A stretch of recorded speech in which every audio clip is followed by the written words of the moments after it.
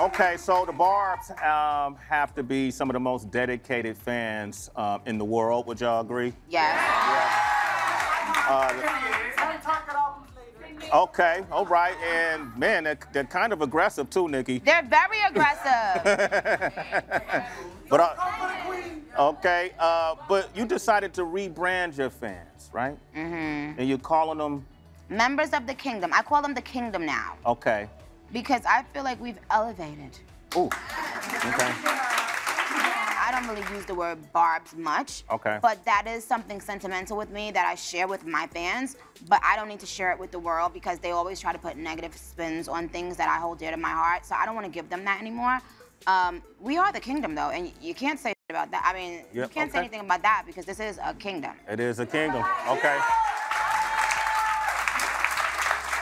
Can I ask you something real quick? I really like the artwork, the album artwork.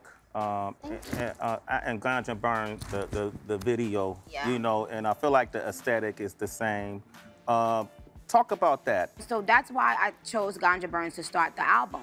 There was a couple people on my team that wanted Barbie Dreams to start the album. And I said, and, you know, 5-10 years from now, when I look back on the album called Queen, I don't want to start the album talking about, you know, screwing and sucking and all that. I want to start that album expressing to you guys my journey that you guys just witnessed for the last couple years, as well as saying a queen is what I embody. I spoke about Ganja Burn on Ganja Burn. If you ever want to know me, listen to Ganja Burn. That is the song that truly is me in like my rawest, purest form, because I'm very spiritual. People don't know that. And it was a fight. It was a constant fight to get this album out, you know, spiritually. And once I got over this hurdle, I just felt free, light, and super, super happy. But it was not easy. It was not easy. So I'm talking about abstaining from sex. I heard that line. Yeah, I'm talking about, because, you know, when I went through that breakup, well, first of all, I never dated. So I don't date. I always have someone and then become their girlfriend and then stay with that one person. So I went like, you know, the first 6 months of the year just trying to really stay to myself. I was gonna go a full year without dating, period. Yeah. And then somebody who walked into your life?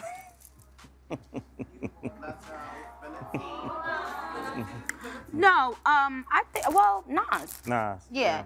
And then, you know, but the good thing about the Nas situation is that he and I are still good friends, and we still have so much respect for each other. And I told Meek this, actually.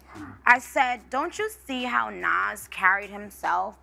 I said, Nas has never once said anything bad about me. He's never done anything negative toward me. He carried himself like a king.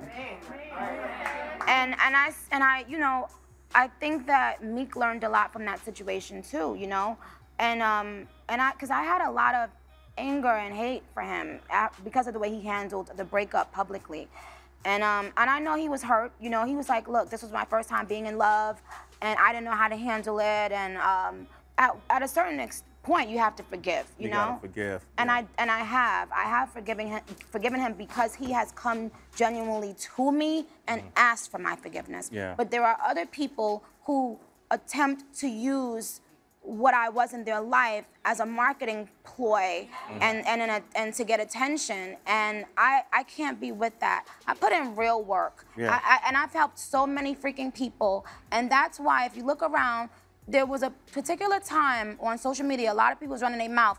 None of them ain't charts since.